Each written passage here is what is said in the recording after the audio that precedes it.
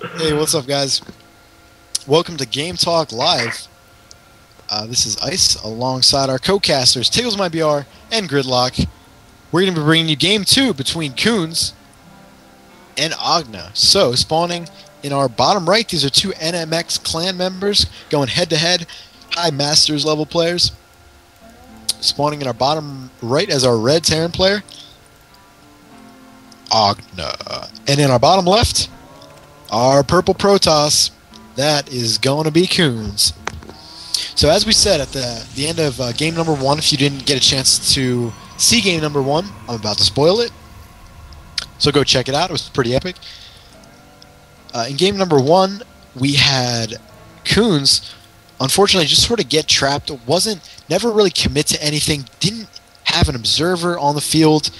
Committed to some sort of proxy Dark Shrine play. I liked it. I didn't so much like the placement of it, of where he did it. I thought it could have been somewhere else, maybe in your main where it belongs. I don't know, but I didn't really like the Dark Shrine play out of the last game. Hopefully, we see something a little more standard.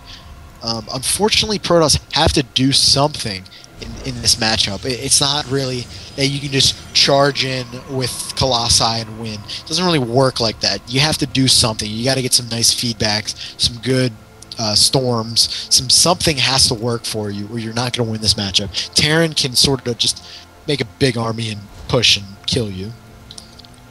Yeah. Terran OP, that's all I gotta say. I'm a Terran player, and I'll be the first to admit it. Terran's we just make a ball. A ball of Marines. Death. You might. I make a cattle bruiser. A cattle bruiser? The cattle bruiser, the CB, the BC. Cattle bruiser. Fair enough. All right, so again, we're seeing identical openings. The barracks double supply depot wall off for Ogna, and the corona boosting early probes, and the gateway cybernetics core for CuHz. So, what do you guys want to see? We have not close by Metalopolis air spawns, but they have these cross spawns. They're not cross map. They're sort of one main pathway that you can take, and that's sort of by the Zelnaga Tower. Sorry. And that's sort of the foot route. As you can see, these early Ogna Marines, that's sort of the main foot route of the map, so really. And is that going to lead to some CuHz Stargate play? I don't know. Maybe. I doubt it, but maybe. We can hope for some Void Rays. There's always well, it doesn't really look like a whole lot of early air would be coming up right now, because 5 barracks just went down in Ogna's main right now. Ooh. Clearly, there's going to be some Marines coming out, some Marine Marauders coming out here. Submarines. just a simple, like, pinch of salt will equal up to this amount of Marines. Yeah, basically. Just a little bit.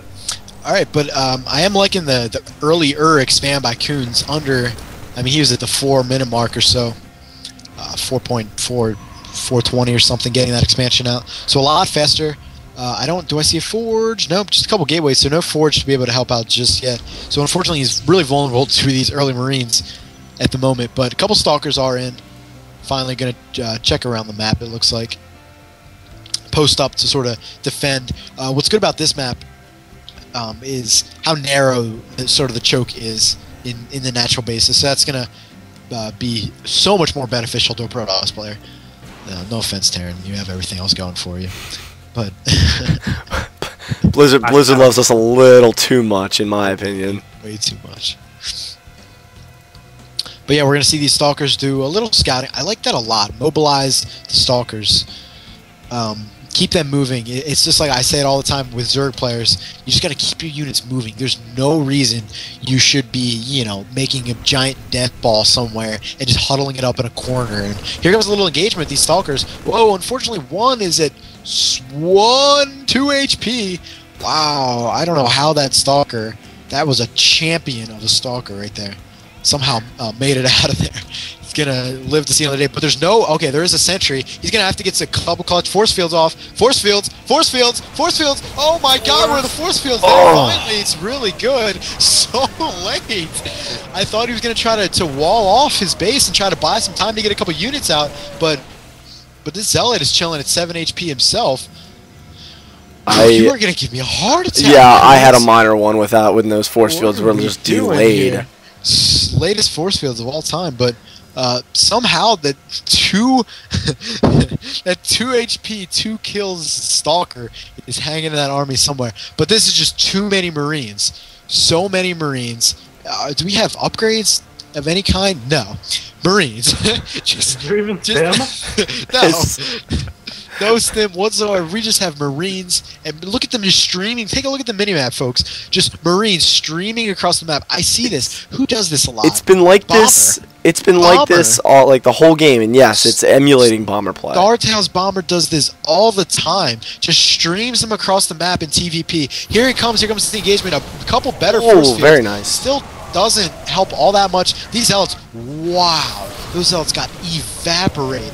I don't know if these 4 Stalkers are going to be able to do it enough. A couple more are getting warped in, as well as I want these sentries to do better things, but they're just getting picked off right now by these so many Marines. I don't know, somehow, some way, these Stalkers are holding off all those Marines. Oh my God, I don't know how he got so many, I guess getting up his second expansion so fast. See what that's able to do. He was able to double gas his main. Now he's double gassing his natural. This is CuHz we're talking about, and now he's going to be able to engage with these so many extra Stalkers that he was able to make by using the small choke on this map that he was able to exploit by just expanding early. I like it a lot. It's something that's just oversung. The simplicities, the easy things that you can do to get an edge, and he definitely, edge goes to our Protoss player CuHz right now. Marine production is steady, fervent, is absolutely unrelentless at this point. That's it. I mean, do we have no gas? He hasn't taken a gas yet. We're at the 10-minute mark, guys, and there's no gas from Ogna yet. This is one of those gasless. Usually we see the gasless expands. No, this was a gasless 7 barracks Marine domination. Oh God, tell me what you think about this as our Stalkers come in for the engagement. Honestly, I don't think it's going to actually be enough. I think he needs to cut his losses and just start his macro up. It seems like the stream of Marines has either ended or has died a little bit. Right. They're not going to be able to take on this many Stalkers head on, not without any upgrades. There's no stim, there's no combo shield, there's nothing. 2 sentries are lying in wait in the back for some force fields, and here they come. That wasn't the greatest one in the world, but it's going to be able to definitely clear this army up. Oh God, here we go. It's going to be close, but I think these Stalkers still have the edge. More are coming in though, but still without any upgrades and none even in production. 6 Marines being churned out at a time though.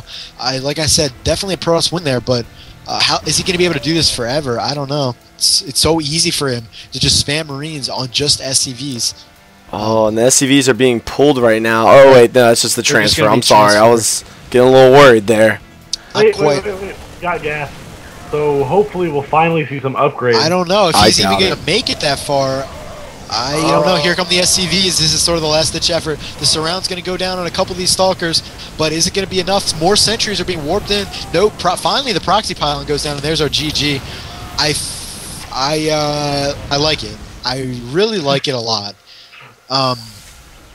The bomber-esque strategy, the thing that's going to separate this sort of thing from a bomber style play is I think he realizes it. He knows that a gas has to go down. If you're not going to gasless expand, which is increasingly popular and just becoming its universal build on some of these bigger maps like this, but if you're not going to gasless expand, you're going to gasless Marine push. It's really just not going to work out for you. Upgrades. Yeah, exactly. A Protoss player is going to run you over if you don't have stim or combat shield or +1 or anything. So that's what we saw. Nothing fancy, nothing out of the ordinary. Well, it was pretty out of the ordinary, but nothing too crazy. No rushes, no pylon crazy placements, no dark shrines. Just a bigger army from the early expand that we saw from Coons. So much stronger was Coons that game than game number 1, guys. Oh, absolutely. He showed absolute supremacy in that nice little, like, you know, just a quick little game. Unfortunately, the bomber stream didn't quite work out all that well for Ogna.